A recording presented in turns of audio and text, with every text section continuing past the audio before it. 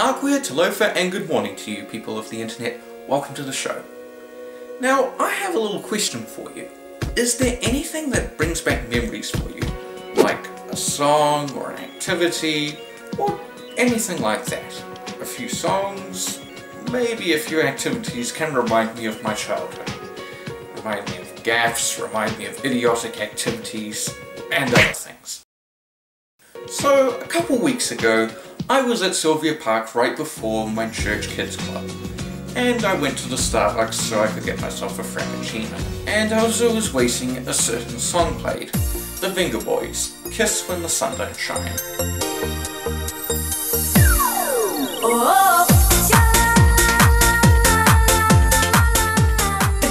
This song brought back some awful memories of an activity I had to do in primary school, and that many school students in New Zealand throughout the 21st century have been subjected to.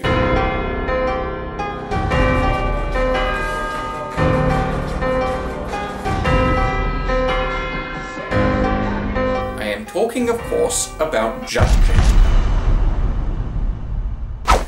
For those of you who are lucky enough to escape jump jam, or who live outside New Zealand or the area of the Pacific I went to, jump jam is a kind of jazzercise for kids. It was started by a guy called Brett Fairweather in 2000 and has become very popular in many primary schools.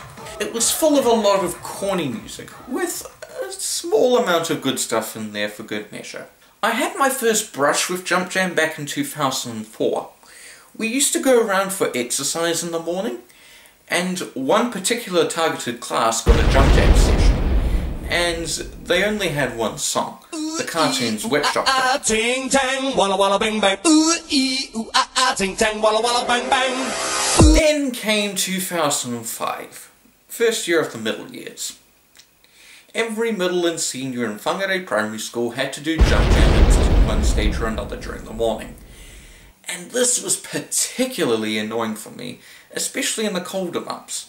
I mean, do you really want to be out in the cold dancing to some songs when you could be in a nice warm classroom? Ooh ee ooh ting tang, walla walla bang bang. Ooh ee ooh ting tang, walla walla bang bang. At first there were only a few songs, I think about 4.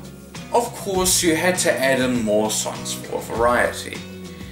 And this both benefited it and transformed jump jam from an annoyance into something more of something I detested.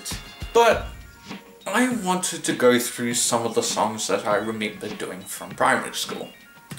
I want to go through the good, the what the hell were they thinking choices, and the absolutely bad ones. Well, let's start at the beginning. So let's get started with the good. Yes, for all I made it out to be, I did enjoy a few songs from Jump Jam. First I want to talk about was I'm a Believer by Smash Mouth.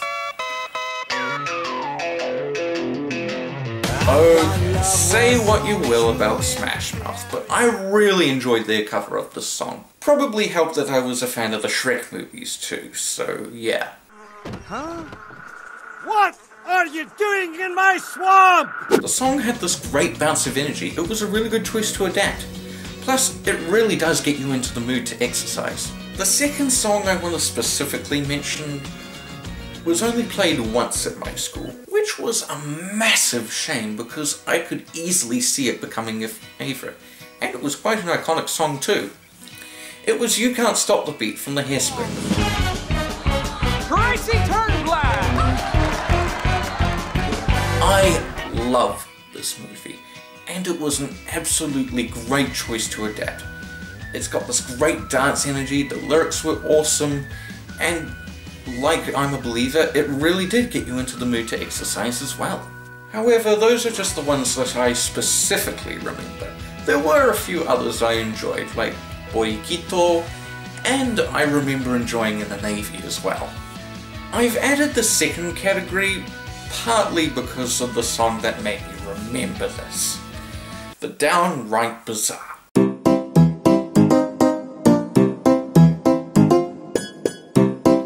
Song Kiss When the Sun Don't Shine was a really odd choice.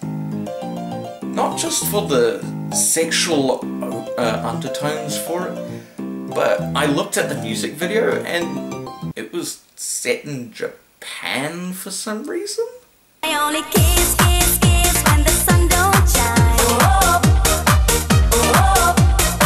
You wanna kiss. After hearing this with the music video, made me think, this song's kinda racist in the way it's sung. I mean, give it a watch.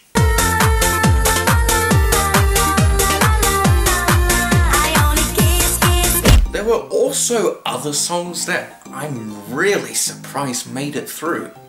I mean, isn't it a little creepy for 7 to 11-year-olds to be dancing to It's Raining Men by the Weather Girls? It's raining men. Hallelujah, it's raining men. I mean, yeah, we did only perform it once, but it was still really weird looking back. Then again, the lyrics were kind of corny, so I guess I could give it a pass here. One song in particular really makes me wonder. I mean, how on earth could Brett have listened to this and said, yeah, this is totally appropriate for the kids to dance to? This song was She Bangs by Ricky Martin. What the hell was he thinking?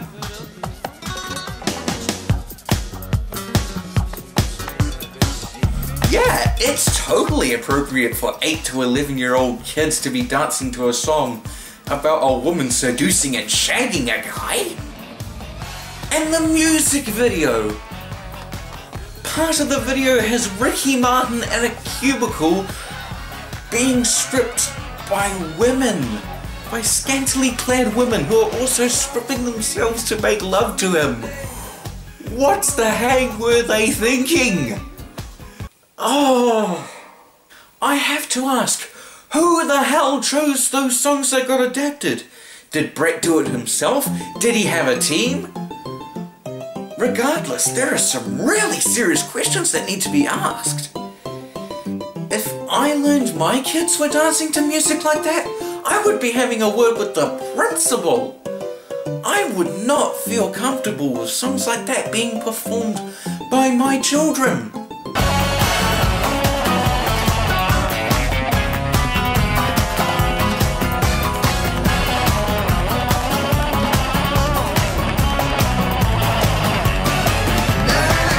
It's not the only aerobic type thing they've done this to. My good friend Jeffa, in a video about his school experiences, talked about how in PE during high school, she had to do a routine to Bad Touch by the Bloodhound Gang. And this was at an all-girl Catholic school. Put your hands down my pants and I'll bet you'll feel nuts. Yes, I'm Cisco, yes, I'm Ebert, and you're getting 2 thumbs up. And then we come to the absolute worst of Jump. 2 songs that made me hate doing it. The first, of course, was E.T.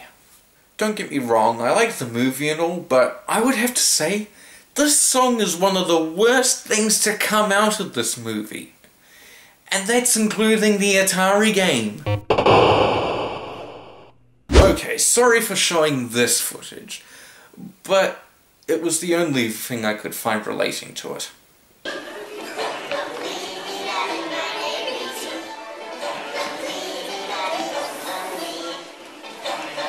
However, I guess it does emphasize my point. This is a song meant for little kids. For kids in their first years of primary, not for 7 to 11-year-olds.